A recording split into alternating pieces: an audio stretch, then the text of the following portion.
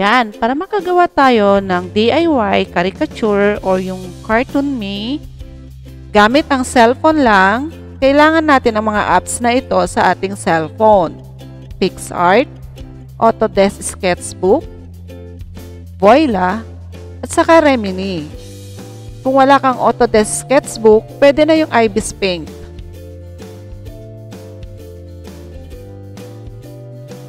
Simulan na natin. Yan, open na natin yung phone natin. Hanapin natin yung apps natin. Mauna is yung Bhelma. Yan, ang Bhelma. And then, punta tayo sa may beauty painting. Click natin yon. Hanapin natin yung picture sa gallery natin.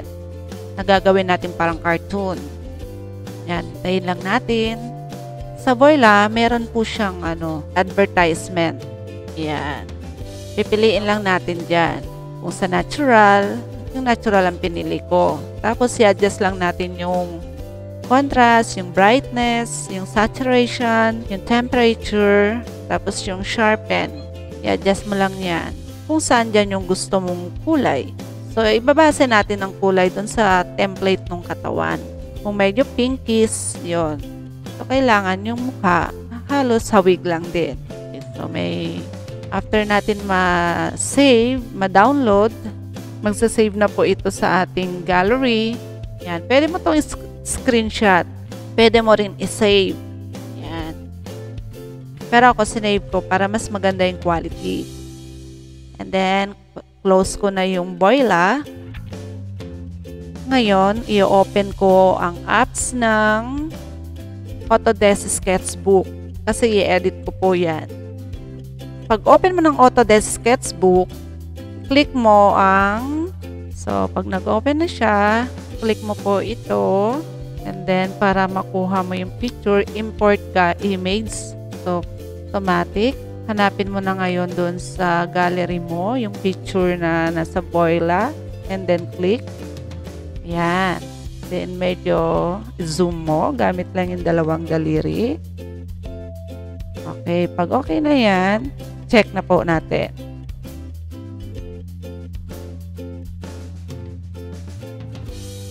Yan. Then, edit na natin. So, makikita nyo, meron po siyang picture, yung original picture dun sa left side.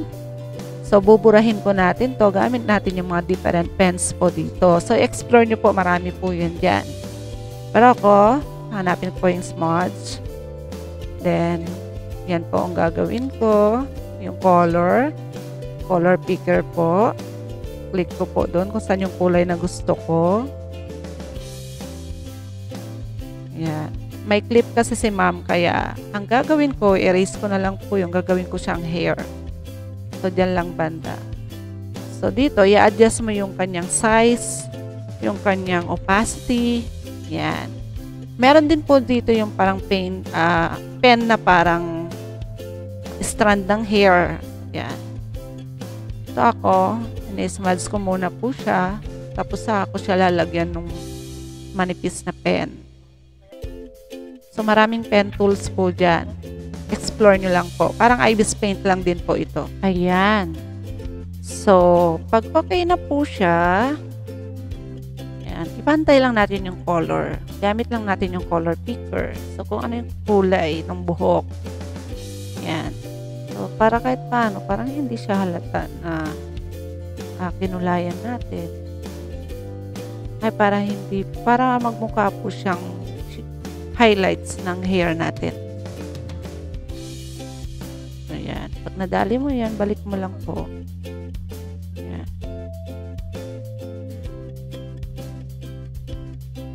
Ganda ni ma'am. So, ayan. Pipiliin ko po yung pen para sa hair niya, yung strand.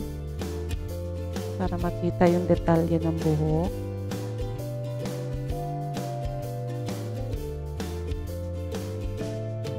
So, kailangan ma-adjust po mabuti yung kanyang size para magmukhang talagang strand. Kasi pag hindi po in-adjust, masyado pong makapal. Makapal pa po yan. So, i-adjust po natin. Click mo lang yan. Okay. So, yan dyan makikita yung opacity, yung spacing, lahat po yan. Yung radius, kung gaano po siya ka-hard o soft, sharp, yung hardness niya, yun po yun. Yan, ganyan lang po hanggang matapos. Hanggang matakpan ng lahat. Meron din po dyan yung medyo malapad. So, pipiliin mo na lang po yung gusto mo dyan. Marami po siyang pen tool dyan. Explore mo lang. Yan. Tapos sa kabila naman, para mabura po yun, yan. Gamitan ko muna siya ng smudge. Pwedeng synthetic paint. Yan. Tapos saka mo siya patungan ng pen. O yung parang pwede yung pencil, pwede parang yung iba't ibang size ng pen dito, pwede mo gamit. Ayan po yan. Ba, nabubura na yung picture. O, hanggang dyan lang naman siya kasi hindi naman natin kailangan burahin lahat. Kasi kakrap natin yan mamaya pag in-overlay po natin sa PixArt. Ayan. Combine lang muna natin lahat yung color para magmukha po siyang buhok. Yan. Kasi pag in-export po natin ito sa Bhelma, nagiging para siyang brown. Golden brown. Kaya yung buhok natin na black, naging brown. So, depende kung paano mo in-adjust yung color, yung contrast niya doon. So, ayan. Kapag zoom mo siya, hindi mo siya kitang-kita mo na parang hindi po siya strand ng hair. So, para siyang nag-paint. So, pwede kang mamili dito ng pen tool. Hahanap ka ng magandang pen dyan, yung parang strand ng hair. Tapos, yun po yung pipiliin mo yung color na gusto mo. Mas maganda gamitin mo yung color picker para makita dun sa mismong kulay ng hair niya. Yan. Pati kabila, meron po siyang watermark or logo ng Bhelma. So, buburahin din po natin kasi makukuha po yan dun sa ating gagawin na kung saan natin ipapatong itong ulo at mukha ni ma'am. Okay, yan yung mga pen. Pipiliin mo lang. Pwede mo i-adjust yung medyo black na kulay ng hair dun sa loob. Gamitin mo lang din yung smudge, yung different pens po dito. So, pag okay na po, save na natin. Yan. Save na po siya. Then, close na natin tong apps na to. Okay. Then, after that, punta na po tayo sa PixArt. Yan. Okay. Yan po yung PixArt. So, pag open po niya, click natin yung plus sign para mag-create po tayo. Then, pag na-click po natin yung plus sign, okay, direct na po tayo sa gallery. Una muna natin gagawin, hanapin natin yung body template nung papatungan natin na mukha kanina na ginawa natin. So, hanapin ko yung body template. Ito yung nakuha ko sa CANVA Teachers, Pinoy Teacher Group. Thank you po. So, pag napili natin, click na natin. Yun, may advertisement. So, close mo lang. Pwede mo siya i-close. Pero sa Bhelma, sa Remini, hindi pwede. Okay, so yan na. I-crop ko muna. Click yung tools. And then crop.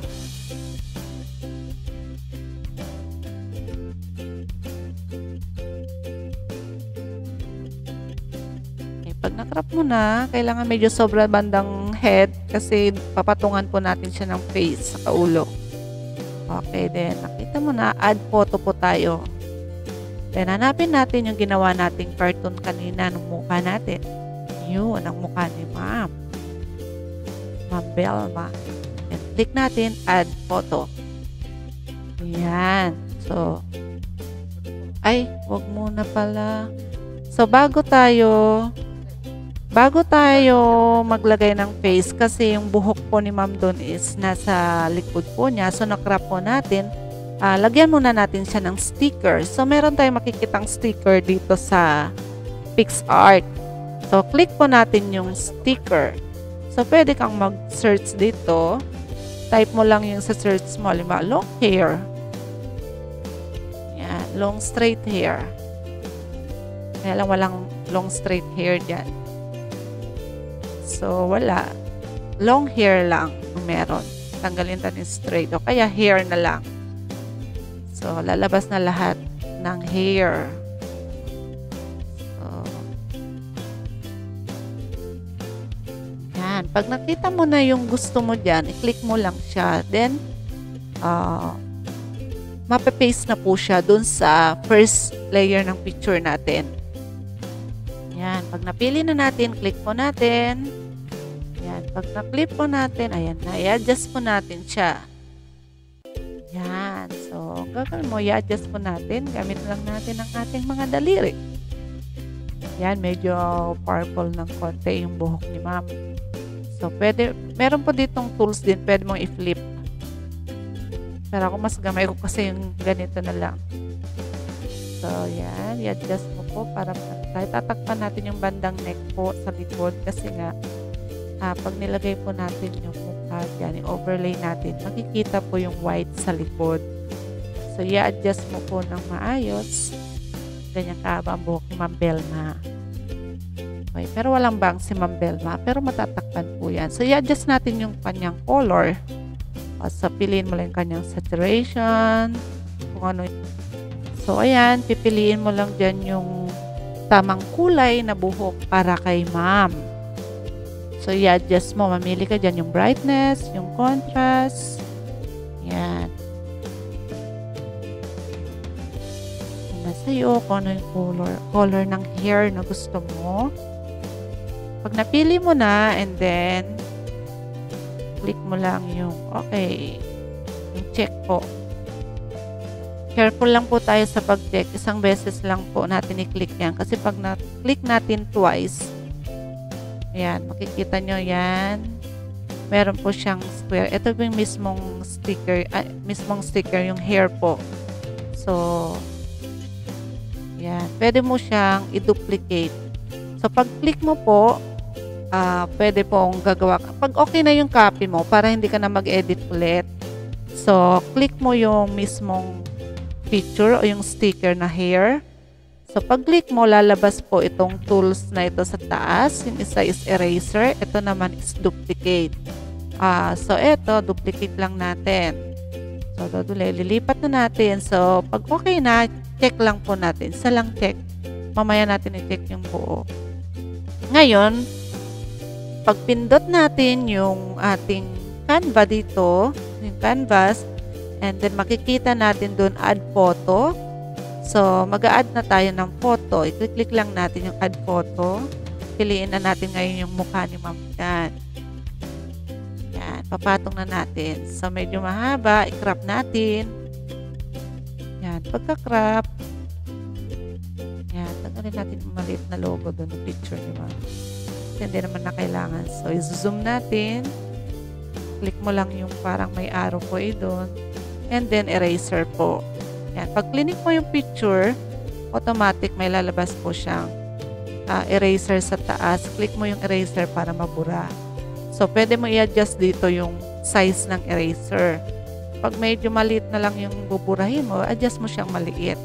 Tapos yung kanyang, yung opacity, saka yung hardness nung pagkakabura ng ating picture. Yan. Ganyan lang hanggang maging malinis po siya. Yan. Pag zoom natin, gamitin lang natin ang daliri natin pag zoom. Yan.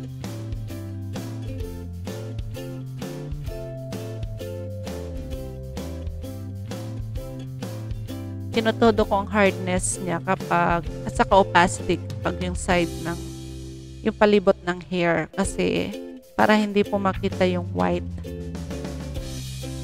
na pinaka-background niya kanina. Yan. Edit mo lang, burahin mo hanggang maging makuha mo yung tama na size ng hair at matanggal yung background. Pwede rin po itong matanggal kaagad ang background. Yung select lang po. Okay. Halimbawa, nagkamali ka, i-restore mo lang po siya. Ayan, kagaya niya. Napindot ko yung sa noon ni ma'am. Pwede click mo yung restore, babalik. Or yung undo po, yung nasa taas. Ayan. Click mo lang po siya. Mababalik na po siya. Ayan. So, medyo may white pa yung pinaka gilid ng hair ni ma'am. Erase natin. So, nakatodo yung hardness saka yung kanyang opacity. Yung sa eraser po. Ayan.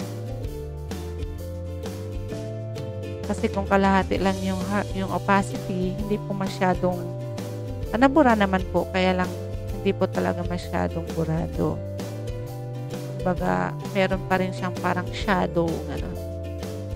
So, mamaya magagamit po natin yung ganong pag-erase sa may bandang leeg po niya.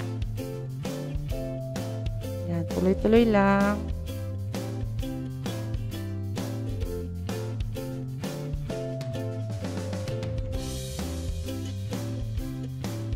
Ngayon, pag nakuha mo na yung tama at alam mong okay na po siya, so, liliitan na natin yung mismong ulo ni ma'am na eksakto po doon sa katawan. Ngayon, kung gusto mo ng caricature talaga, malaki po talaga ulo niya.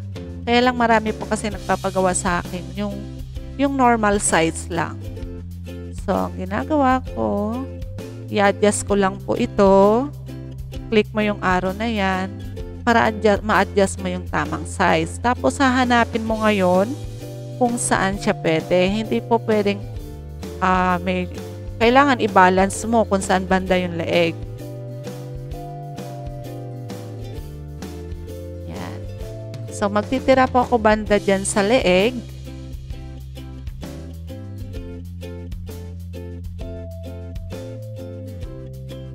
Yan. Sinadya ko pong ganyan.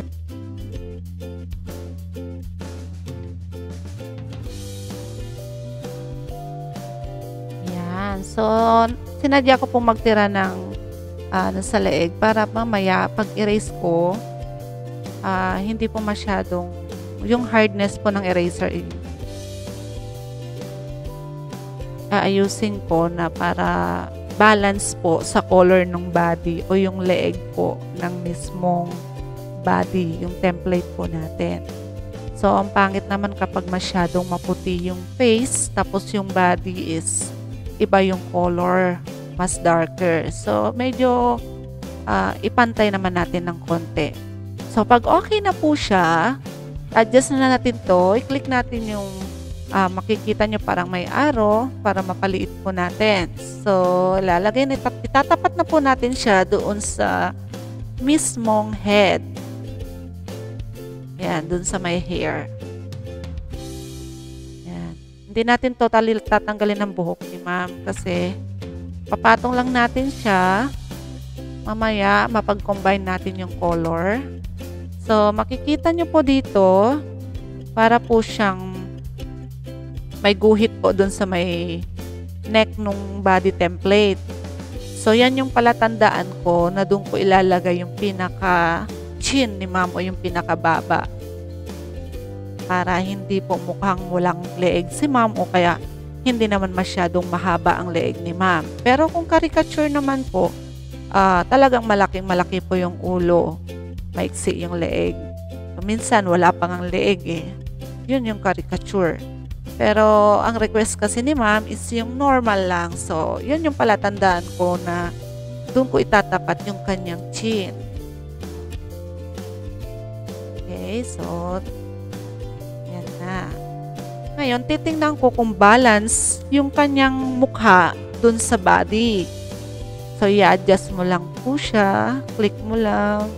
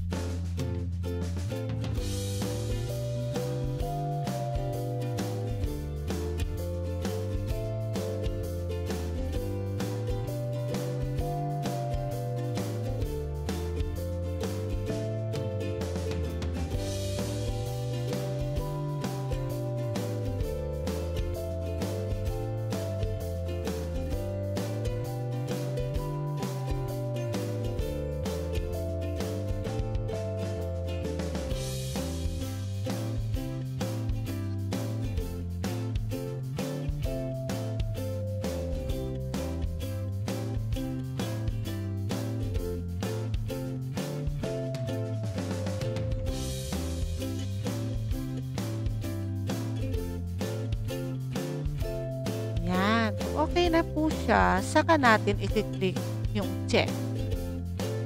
Yan. Sa labas muna, walang nakaklik na sticker yung pinatong natin picture. Click na natin yung check.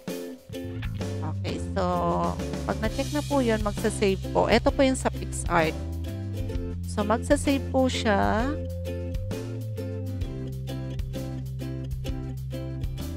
Okay, click natin yung save the picture on your device. Then, sa gallery.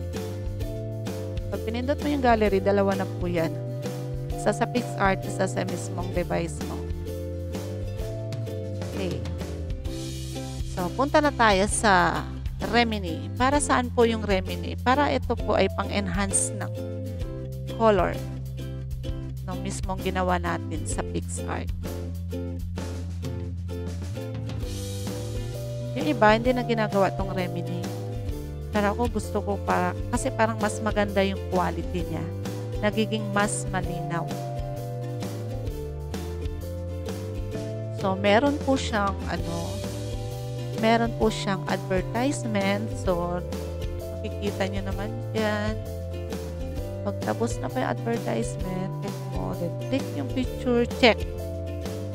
Okay, so creating task. Nakalagay an ad will display while your task is being processed. So, makikita mo may number doon 1. Okay, so pwede mo X yan, close. Click mo na yan pag may X na po siya. Okay, so makikita mo dito ang difference. So, ito yung enhanced one. Yan yung difference. So, diba, mas malinaw siya. Na-enhance lalo yung kanyang color. Okay, so yan. Sa PixArt, pwede rin. Marami ka rin gagalawing tool doon. So, ito, meron siya advertisement. So, hintayin lang natin matapos to. So, 8 seconds, mga 15 seconds pa yung kanina. Parang, yung iba kasi 20. So, tapusin lang natin yan. Okay, so, ayan na yung enhanced 2. Ayan. Diba? Mas malinaw. Okay, then save po natin. Click natin ito. Save po sa upper right. Yan, habang nagsasave tayo, meron ulit advertisement. 5 seconds. Yan, then close mo lang. Pag may X na, save na po siya. Ngayon, ito is white background. Ngayon, gusto mo siyang mawalan ng check mo natin. Check muna natin sa gallery natin. So, ayun. White background po siya. So, gusto mong maging clear po siya. Pwede natin gamitin yung sa Google. Search lang po natin no background or no BG para matanggal po yung kanyang pinaka-background.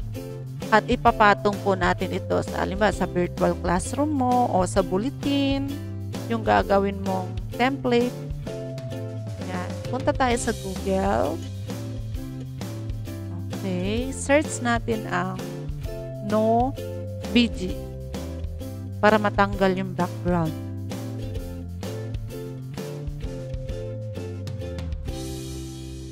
Tagal lang ang cellphone ko. Okay. Lumabas, click natin yung remove BG.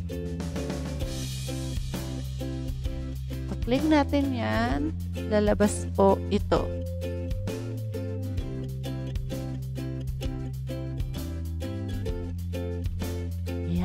Then, click natin upload image.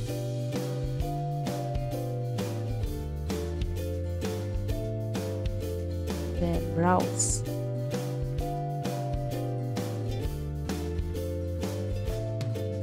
Yan. Click na natin yung pinakauna. Yan. Wala na yung background, diba? Ngayon, kung gusto mo ng mas malinaw po ito, i-click mo yung download HD. Kaya lang, magsa-sign in ka dito, may bayad po. May free lang po siya isa. 1 credit. Yan. Malinaw pa rin naman.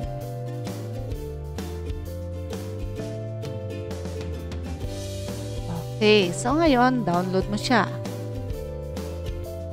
Ngayon, gusto mong burahin, kunin mo lang muna tong isa. Erase lang. Click mo eraser, edit po. Tapos, click mo yung edit and then erase. Eh, may nagkamali ka, click mo naman yung restore. Ganun lang. Yan. O, diba, nabura natin yung isa. And then, download. Click natin yung arrow doon. Download po siya. Download image. Download again. Kasi same, ano lang po siya, file name. Ngayon, yung isa naman na-download natin. So, undo lang natin. Click yung undo. At yung kabila naman ang burahin natin.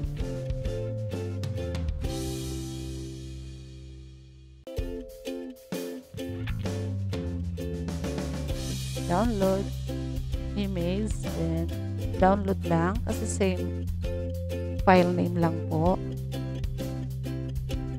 Yan. Okay na. Meron akong caricature. Meron akong cartoon. Yan. Tingnan natin sa PixArt ngayon. Yan. Pwede nang punta sa PixArt. Paano natin gamitin yung no background? So, maghahanap tayo ng pwede sa template mo mismo. Ngayon, pwede tayong gumawa ng o pumili ng magandang background doon po mismo sa PixArt. So, tingnan na. Click lang natin ito.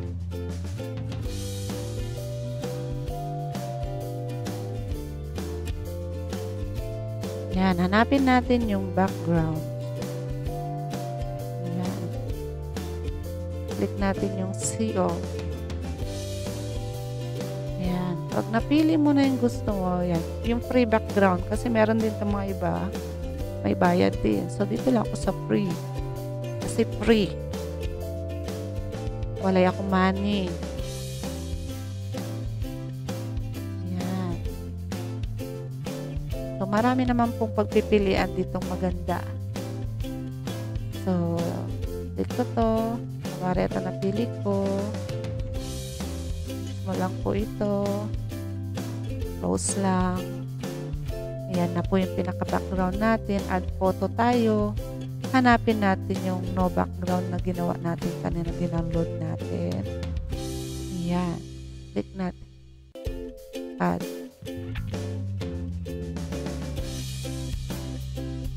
Ayan. Then close lang.